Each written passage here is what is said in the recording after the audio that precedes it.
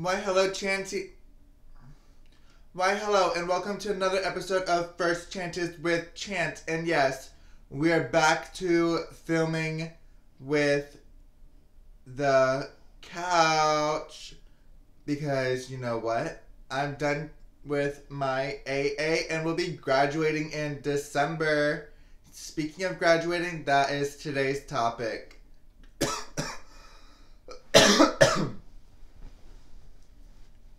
And yes, it is going to be a good topic because I've got a lot of graduating.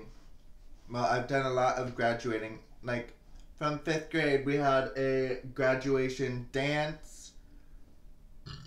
Like an 8th grade graduation dance, not 8th grade, 5th grade graduation dance, where one of my old PE coaches I remember came back to see us, and then I forget what we did in 8th grade. But I know that there was I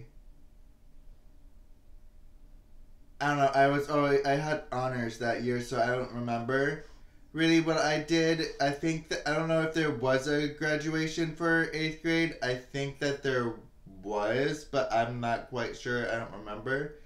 But then high school graduation, I graduated with 7 chords. I was in multiple extracurriculars. I was in Science Honor Society, National Honor Society, FFEA, which is Florida Future Educators of America.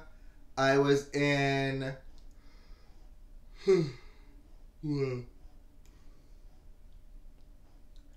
I was in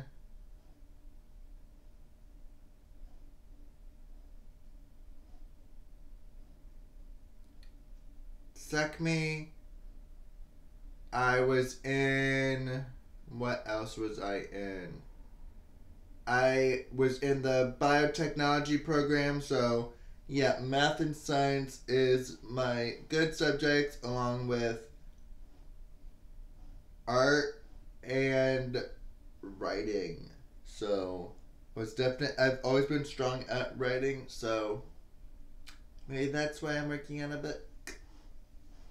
But yeah, definitely had some fun graduations. My graduation in December, I'm really excited for because I'm gonna be getting paying for myself to get some new tattoos and finish one that I just got. Well, not just got, but got before with the butterflies.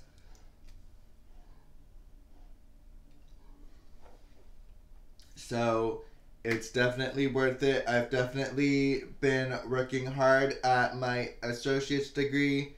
Been 5 years that I've been working on it, which is perfectly okay. There is no set time that you need that you need to take. Like, you don't need to take only 2 years. It doesn't matter how long it takes, as long as you put an effort to do it.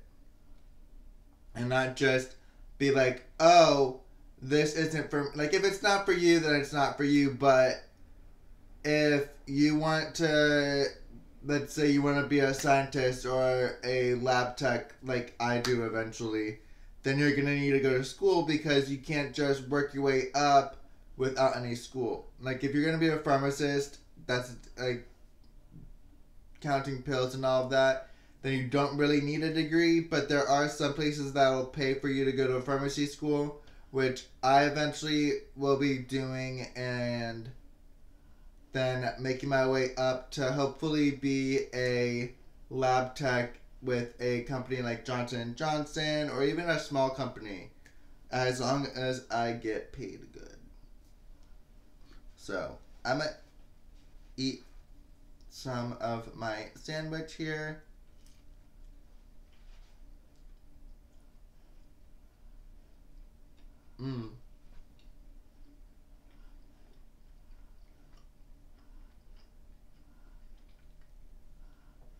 So good.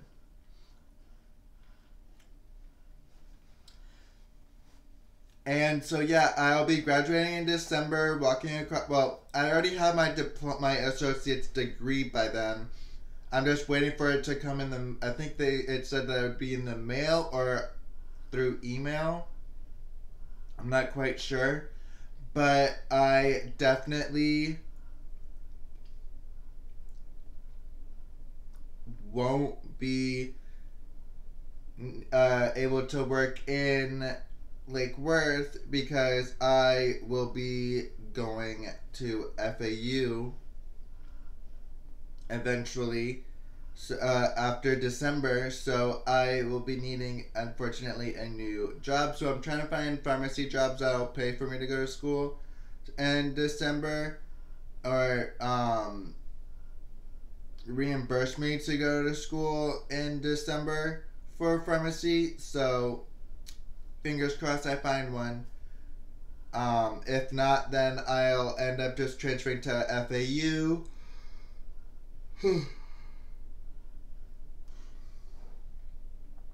And yeah. But yeah, I'm definitely walking across the stage in December, and more than likely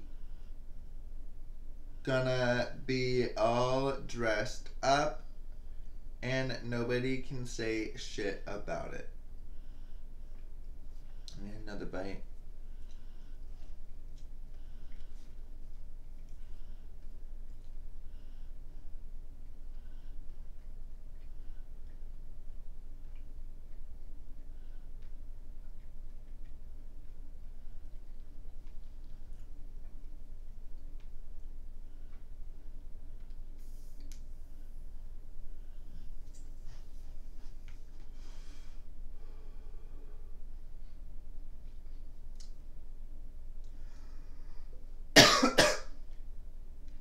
With my high school, yeah, my high school graduation was completely different. I think I was almost late to my graduation. Because I thought it was at a later time than it actually was. It was supposed to be at 4, and I thought it was at 7. Or I thought it was at 4, but it was earlier than that, I think. So I quickly got everything together, and we raced over to the place that we were doing the graduation at, or I would not have gotten my diploma. Is that what it's called? My high school diploma. Yeah, my high school diploma. Um, but I made it. I was able to walk across the stage. I hugged a couple of my teachers. Definitely missed some of them.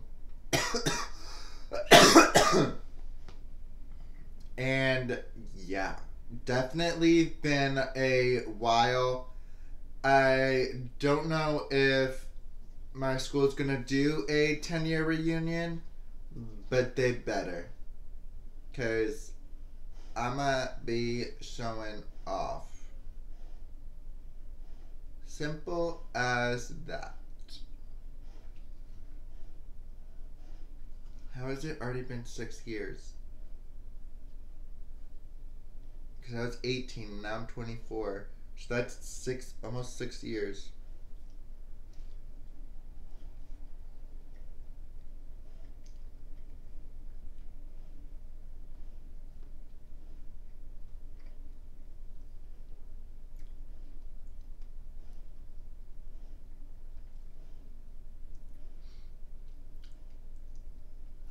My mistake was going straight into college right after high school. And I worked hard in high school for all of my grades and all my classes, so it's like I was nonstop working. And plus, I also started my YouTube channel at the end of my senior year of high school, so that it was rough on me already. Because I was nonstop go, go, go, go, go. And then I went into college and I was still nonstop go, go, go, go. So I literally would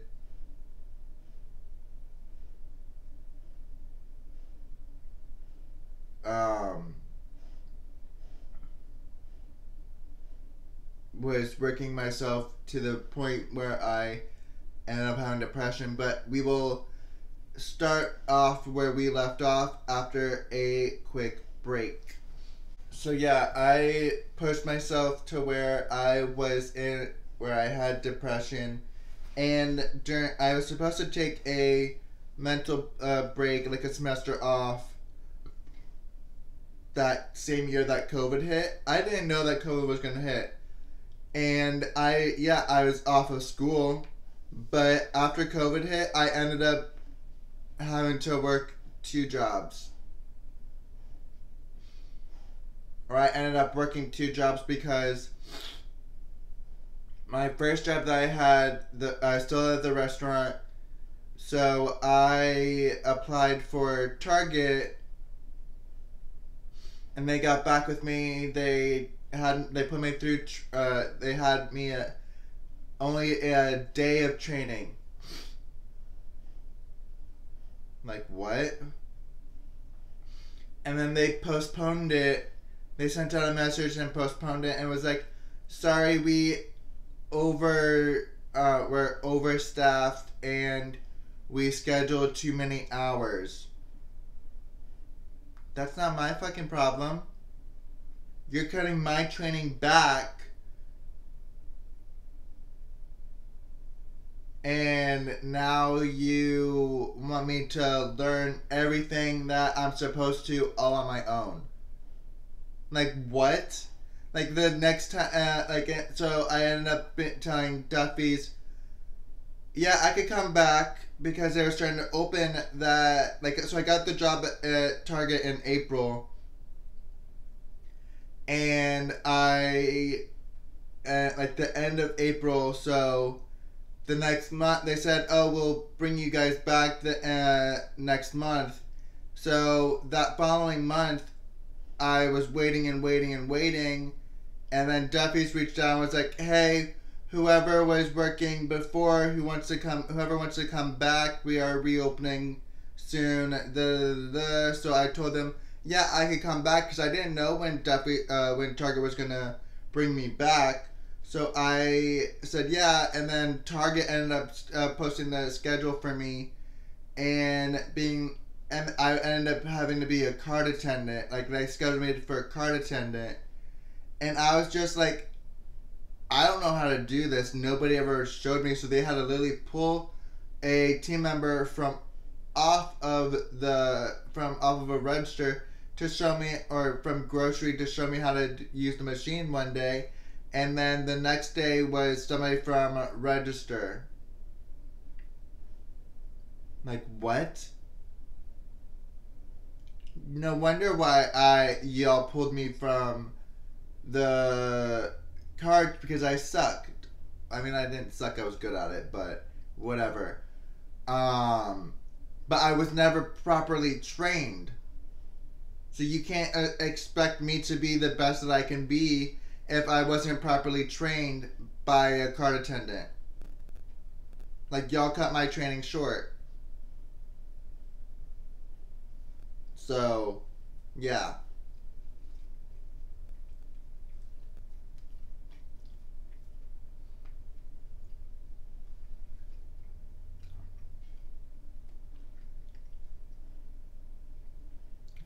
I'm surprised that I was there for however long I was there for.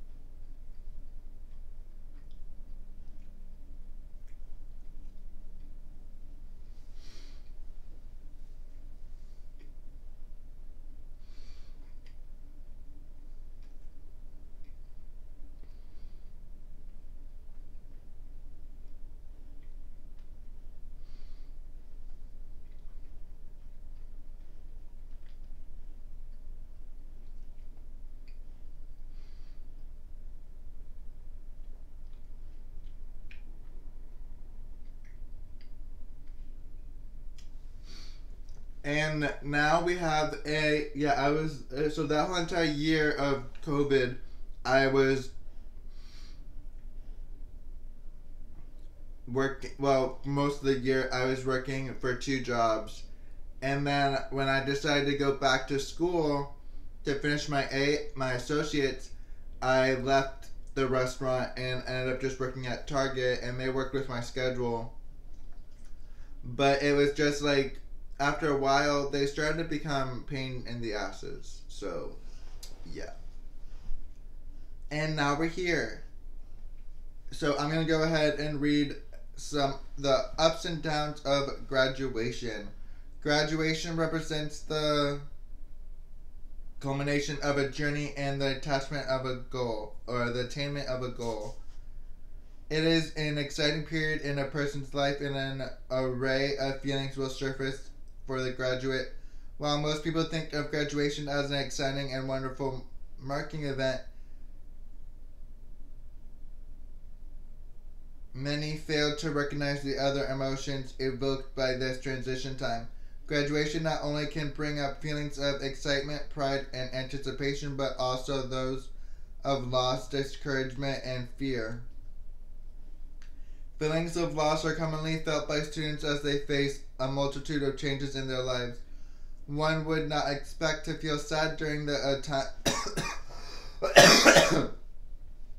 time typically thought as a joyful period in one's life. However, as students approach this transition time, they are often leaving behind friends and the familiarity of campus life. It is not surprising then that as students graduate, they often experience intense grief and loss.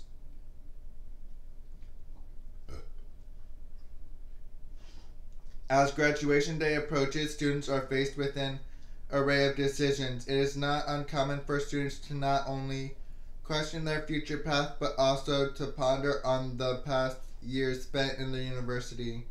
Sometimes people wonder if they have chosen the right major in a field that best suits their interests. In addition, students grapple with the uncertainty of the future and often ask themselves questions such as, what do I want to do? How to find a job? Where do I want to live? Should I attend graduate school? And how will I be able to start paying off my loans? And thinking over one's past and planning for the future, feelings of discouragement and even despair may surface. Graduation marks the ending of a structured period in one's life.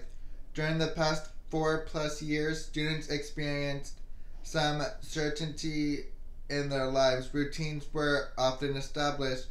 Example, class schedules, best study hours, study partners, etc. It is not surprising then that as students leave behind this structured time period, they feel fearful when faced with an ambiguous and uncertain future. In some, graduation can be a stressful period in one's life. Whenever change occurs, even change that is viewed as positive, people typically experience stress. In addition, people in the graduate's life often convey the expectation that the graduate should feel excited and joyful. The graduate often does not receive the message that a whole spectrum of feelings may surface prior to, on, and after graduation. How can one cope with the overwhelming feelings that are evoked by graduation? First, it is important to expect that emotions will come up. Not all of these will be feelings of happiness. Second, express your feelings to someone else.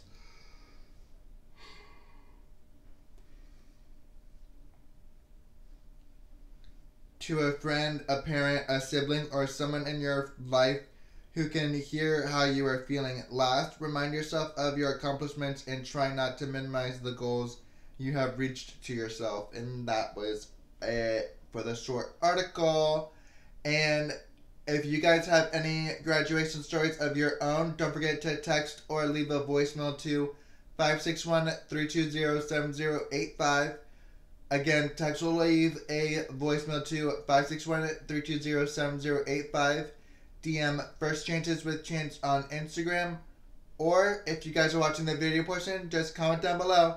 Bye guys. Love you.